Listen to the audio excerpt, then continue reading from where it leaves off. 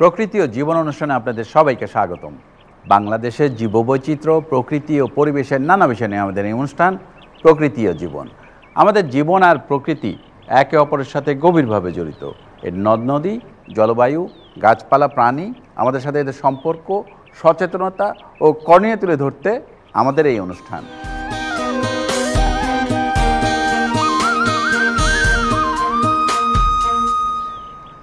বাংলাদেশের নদী, নালা, হাওর, বাওর, বিল সহ বিভিন্ন জলাশয় মৎস্য সম্পদে ভরপুর। আমিষের চাহিদা মেটানোর পাশাপাশি দেশের অর্থনীতিতে এই সম্পদের রয়েছে বিশাল ভূমিকা। বহু মানুষের জীবিকার উৎস এই মৎস্য সম্পদ।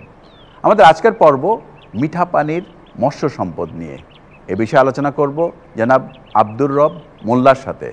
তবে তার আগে চলুন দেখে আসি প্রকৃতি ও জীবন দলের মিঠা পানির মৎস্য সম্পদ নিয়ে কিছু তথ্য ও চিত্র।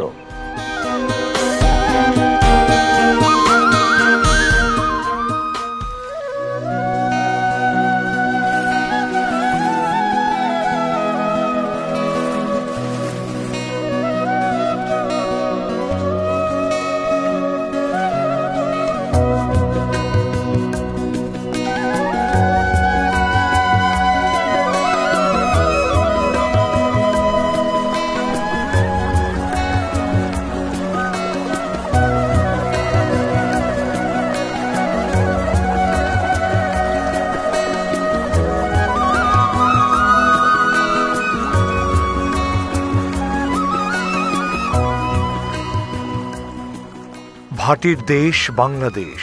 এদেশের অধিকাংশ ভূমি সমতল ও নিচু। তাই উজান থেকে বয়ে আসা জলপ্রবাহের কারণে এদেশের বুকে পদ্মা, যমুনা ও মেঘনার মতো বড় বড় নদী সৃষ্টি হয়েছে।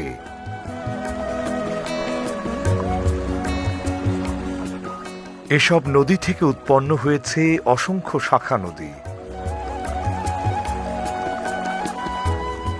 ছোট বড় এসব নদী জালের মতো ছড়িয়ে আছে বাংলার বুকে।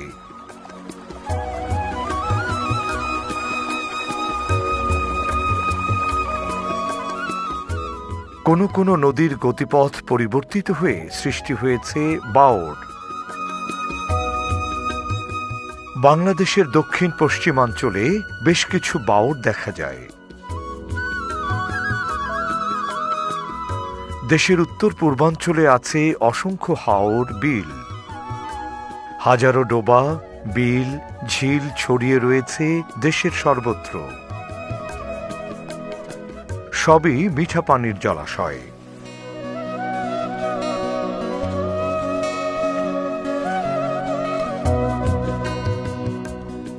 এসব জলাশয়ে সারা বছরই কম বেশি পানি থাকে। বৃষ্টির মাধ্যমে জলাশয়গুলোতে পানির যোগান আসে। তাই ভরা বর্ষায় কানায় কানায় ভরে ওঠে বাংলার নদ নদী, হাওর, বাওর। দেশের বেশিরভাগ এলাকা জলমগ্ন হয়ে পড়ে। প্রতিটি জলাশয় প্রাণ ফিরে পায়। মরা নদী, ধুধু হাওরে জোয়ার আসে। নববর্ষার জলে বিভিন্ন ধরনের জলজ উদ্ভিদ জন্মে।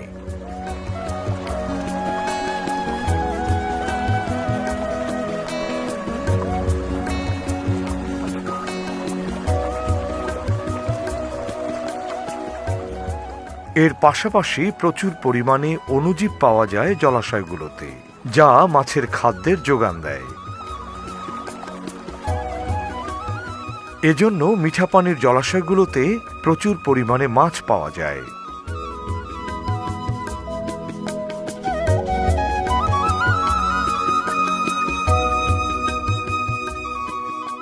বাংলাদেশে প্রায় 260 প্রজাতির মিঠা পানির মাছ পাওয়া যায়।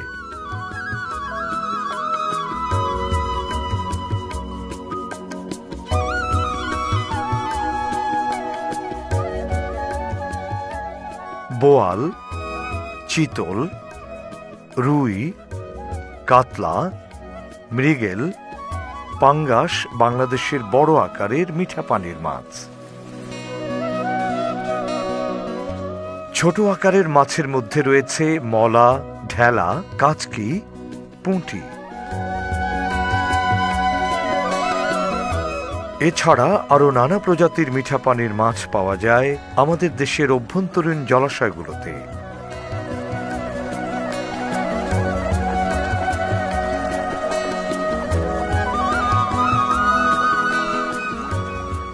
মিঠা পানিতে পাওয়া যায় বলে এগুলো মিঠা পানির মৎস্য সম্পদ হিসেবে পরিচিত।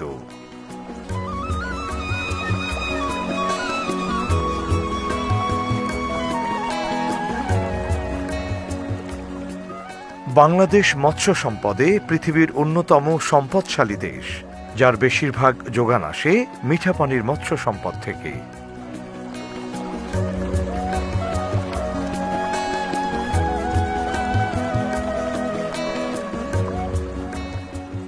বাংলার নদ নদী ও এর শাখা প্রশাখাগুলো মাছের আতুরঘর।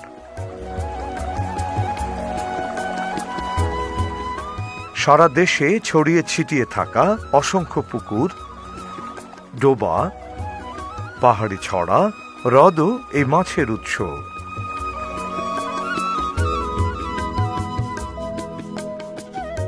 এসব জলাশয় থেকে প্রায় সারা বছরই জেলেরা মাছ ধরে।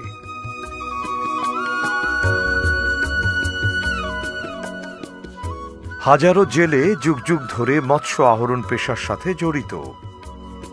তবে শীতের শুরুতে জলাশয়গুলোতে পানি কমতে শুরু করলে মাছ ধরার হিড়িক পড়ে যায়।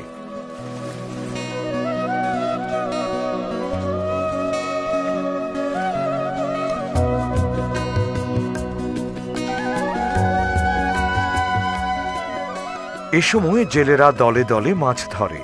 জলাশয়গুলোতে মাছ ধরার উৎসব চলে।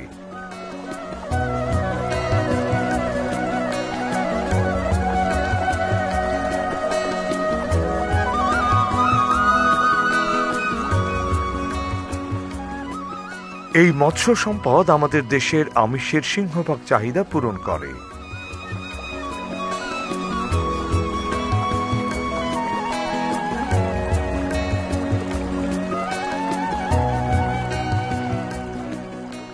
এছাড়া বাংলাদেশের সবচেয়ে বড় মানবসৃষ্ট হ্রদ কাপ্তাই হ্রদও মাছের অন্যতম উৎস। এজন্য বলা যায় কোটি বাঙালির জীবন জীবিকা মিঠা পানির মৎস্য সম্পদের উপর নির্ভরশীল।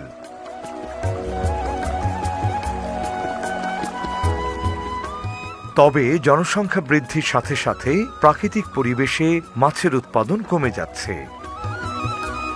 আবাসস্থল ধ্বংস, অতিরিক্ত আহরণ, ডিমলা মাছ ধরা প্রভৃতি কারণে মাছের উৎপাদন কমে যাচ্ছে।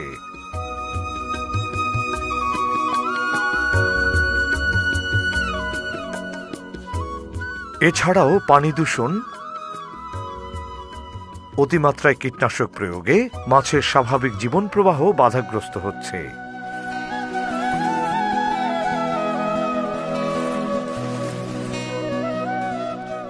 অপরিকল্পিত উন্নয়নের ফলে নদীতে চর পড়ে যাওয়ায় মাছের উৎপাদন কমে যাচ্ছে।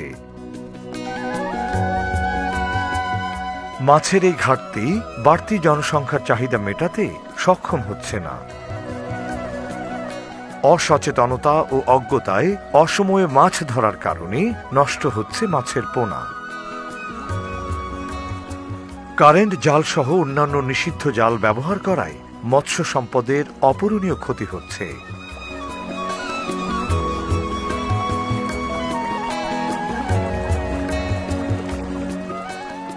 ইতোমধ্যেই বাংলার বিভিন্ন জলাশয় থেকে কিছু মাছ বিলুপ্ত হয়েছে, কিছু মাছ বিলুপ্তির প্রহর গুনছে। এর সাথে সাথে মাছের উপর নির্ভরশীল অন্যান্য প্রাণীকুলও ক্ষতির সম্মুখীন হচ্ছে। এর প্রভাব পড়ছে সমগ্র জলজ প্রতিবেশ ব্যবস্থার ওপর।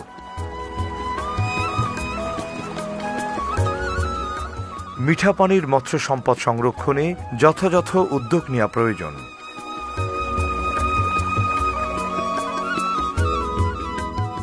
আমাদের যে জলাশয়গুলো এখনো অবশিষ্ট আছে সেগুলো রক্ষা করা দরকার। জলাশয় ভরাট করা থেকে বিরত থাকতে হবে।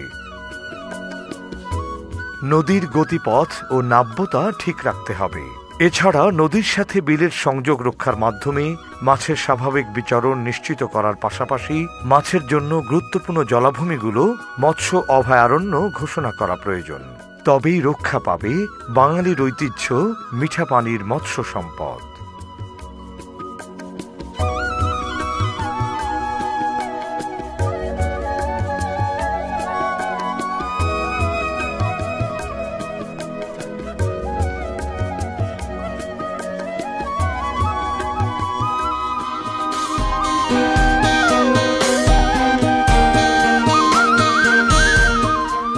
দর্শক মণ্ডলী, আমরা এতক্ষণ দেখলাম মিঠা পানির মৎস্য সম্পদ নিয়ে বিস্তারিত প্রতিবেদন। এবার কথা বলবো আমাদের আজকের অতিথি জনাব আব্দুর রব মোল্লার সাথে। কেমন আছেন আপনি? জি, আলহামদুলিল্লাহ ভালো আছি। আপনি তো বহু বছর নানা বিষয় নিয়ে কাজ করছেন, তবে একটি বিষয় হচ্ছে মাছ। আমাদের দেশে যে মিঠা পানির মাছের যে প্রজাতি, এই প্রজাতির বৈচিত্র্য নিয়ে আমাদের একটু বলবেন। সঠিক প্রজাতির সংখ্যা বলায় একটু মতভেদ আছে। আচ্ছা, আমরা বলে থাকি যে এটা সাধারণত 260টির মতো, কেউ বলেছেন 250, কিন্তু আমরা বিগত কয়েক বছরে এটা একটা কনক্লুশনে আসার চেষ্টা করেছি। তো আমরা 2015 সালে একটা সিদ্ধান্তে পৌঁছেছি যে আমাদের দেশে 253টার মতো আছে, এবং এর বাইরে এর পরবর্তীতে আরও 5-7টি নতুন মাছ আবিষ্কৃত হয়েছে, যেটা পৃথিবীতে প্রথম, এবং এছাড়া আরও 2টি মাছ আবিষ্কৃত হয়েছে। সুতরাং এখন আমরা নির্দ্বিধায় বলতে পারি যে এটা 260-এর মতো। আচ্ছা, তবে অনেকে আপনি মোহনা অঞ্চলের মাছকে একটু ইনক্লুড করতে যেয়ে কিছু পরিসংখ্যানের একটু তারতম্য করেছেন। এখন নিশ্চিতভাবে বলতে পারি যে এটা 260-এর মতো। এটা একেবারে দেশি মাছ। দেশি মাছ। আচ্ছা, আমাদের অর্থনীতিতে মাছের গুরুত্ব কতটুকু? আমাদের বছরে প্রায় 34 লাখ মেট্রিক টন মাছ উৎপাদিত হয়। এগ্রিকালচারের যে অবদান দেশে, তার প্রায় 21 থেকে 24% এই মাছ থেকে আসে। বিদেশি মুদ্রা যেটা আমরা অর্জন করি তার 2% এখান থেকে আসে। এছাড়াও আপনি জানেন যে মাছ আমাদের একটা এমন খাদ্য যেটা আমাদের খেতেই হয়, খাচ্ছি, এবং বংশ পরস্পরে চলে আসছে। এটা আমার কালচার হেরিটেজের সাথে সংযুক্ত। প্রাণী যে প্রোটিন যেটা খায় তার 60% এখান থেকে আসে। মাছ ধরা এই সেক্টরের সাথে প্রায় আমরা বলে থাকি 12 লক্ষ লোক মাছ ধরা এবং মাছ বিপণন এবং এই ট্রান্সপোর্টেশন অন্যান্য সাথে জড়িত আছে। এখন মাছটা শুধু আমাদের যে অর্থনৈতিক কাজে লাগে এটাই বড় কথা তা না, তার সাথে যে আমাদের ইকোলজিক্যাল প্রতিবেশের একটা অংশ, 260টা প্রজাতি, এটা বিরাট ব্যাপার। এটা অক্ষুণ্ণ থাকা দরকার, এবং এই জন্য আমরা মনে করি যে ফিশারিজটা একটা অত্যন্ত গুরুত্বপূর্ণ জায়গা যেখানে আমাদের নজর দেওয়া হচ্ছে। আচ্ছা, আমাদের দেশ থেকে বেশ কিছু মাছ হারিয়ে গেছে এবং হারিয়ে যাচ্ছে, এটা নিয়ে একটু বলবেন আমাদের। তো আমাদের দেশে এখন 253টা মাছের মধ্যে 64টি মাছ বিপদাপন্ন। কতগুলোকে বলি আমরা মহা বিপদাপন্ন, হয়তো এটা হারিয়ে গেছে এমন ভাব, অথবা না হারিয়ে অদূর ভবিষ্যতে হারিয়ে যাবে। তো এরকম আছে 9টি। হারিয়ে যাওয়ার হয়তো অল্প কিছু দিনের মধ্যে হারিয়ে যেতে পারে যদি আমরা কোনো অ্যাকশন না নিই, এরকম আছে 30টি মাছ, সেটাকে আমরা বলি এনডেঞ্জার্ড বা বিপদাপন্ন। আমরা কিছু মাছকে বলি সংকটাপন্ন। এরকম আমাদের রয়েছে 25টি মাছ। তো সব মিলিয়ে 64টি মাছ এরকম অবস্থায় আছে, যেগুলো যদি আমরা কোনো সংরক্ষণের জোর প্রচেষ্টা না চালাই তাহলে হয়তো আগামী কয়েক বছরের মধ্যে এর অনেকগুলোই বিলুপ্ত হবে। আমরা যে পিপলা শোল বলি, আমরা বিগত 5 বছর কোথাও খুঁজে পাইনি। আমরা মহাশোল বলি, এটা হয়তো ইন্ডিয়া থেকে 2-4টা আসে বলেই আমরা পাই, কিন্তু এটা নাই।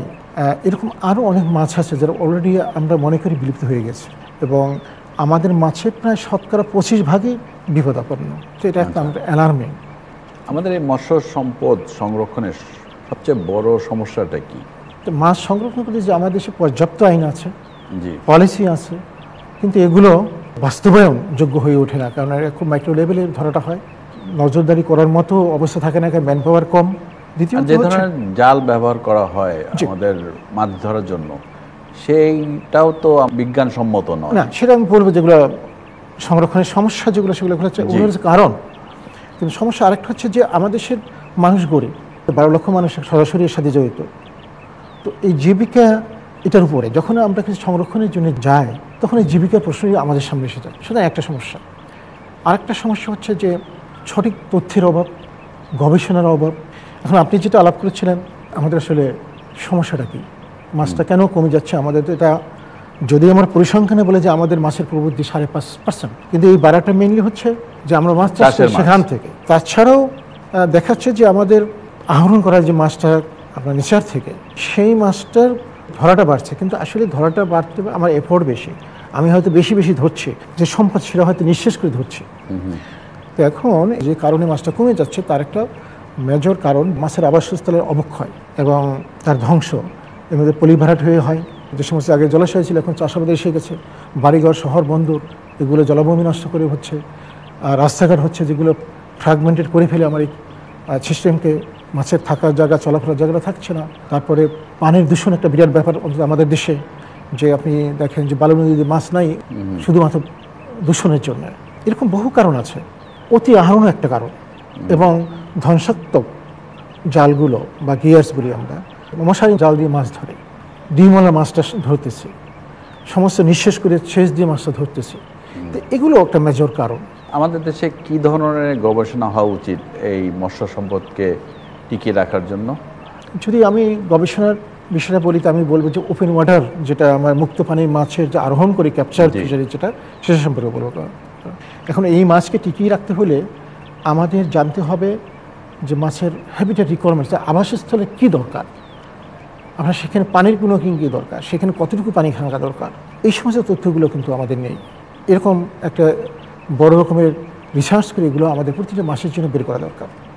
আরেকটা হচ্ছে যে মাছের যে হুমকিগুলো, মাছ হ্রাস পাওয়ার যে হুমকিগুলো, কারণগুলো, এগুলোকে সুনির্দিষ্টভাবে চিহ্নিত করে স্থানভিত্তিক কোন জায়গাতে কোন মাছটির জন্য কীটা হুমকি, সেটা কি, সেটাকে অ্যাড্রেস করা, এরকম একটা রিসার্চ করে এটা দেখা উচিত।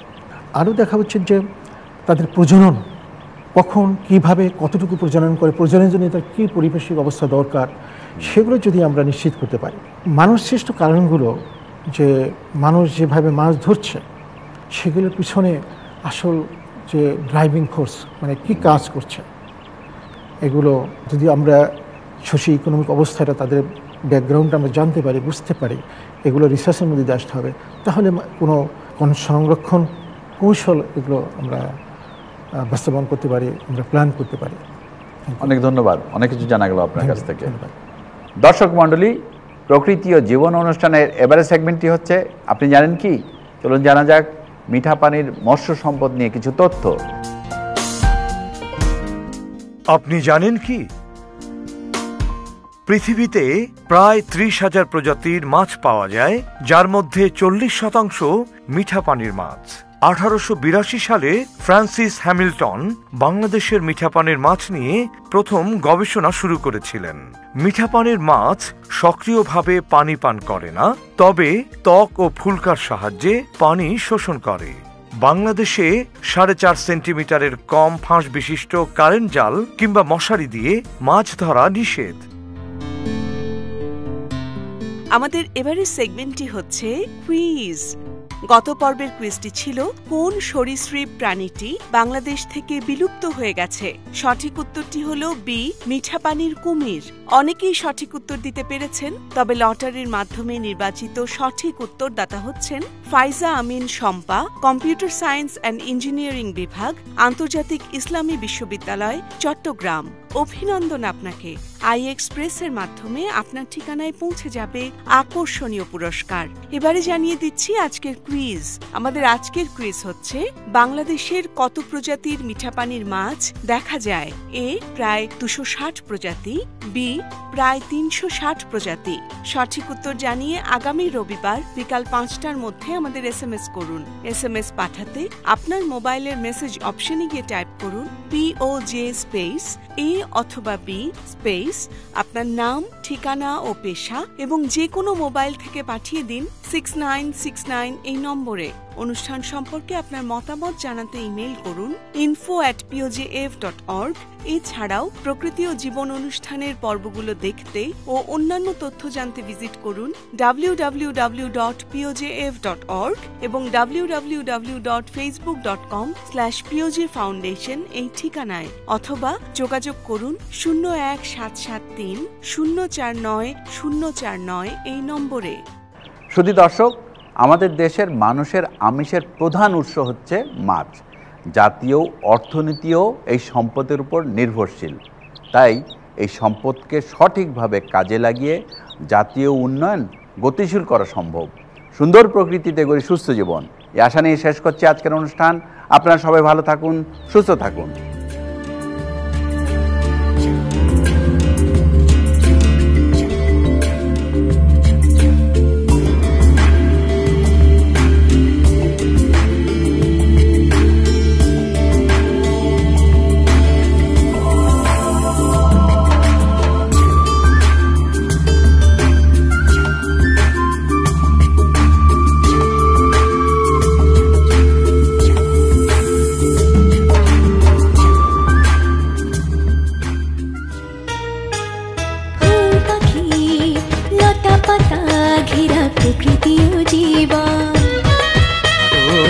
সুন্দর পৃথিবী, মায়াময় প্রকৃতি, বাসবো ভালো সারাক্ষণ।